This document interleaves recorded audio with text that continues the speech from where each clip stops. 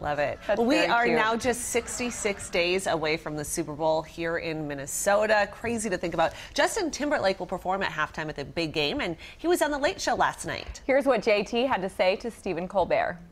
Now, I remember the last time you did it, remember a few things about that.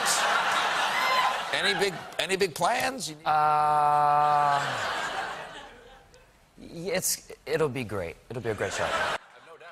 He went on to say what he's learned about the Super Bowl and that apparently a lot of people watch the Super Bowl.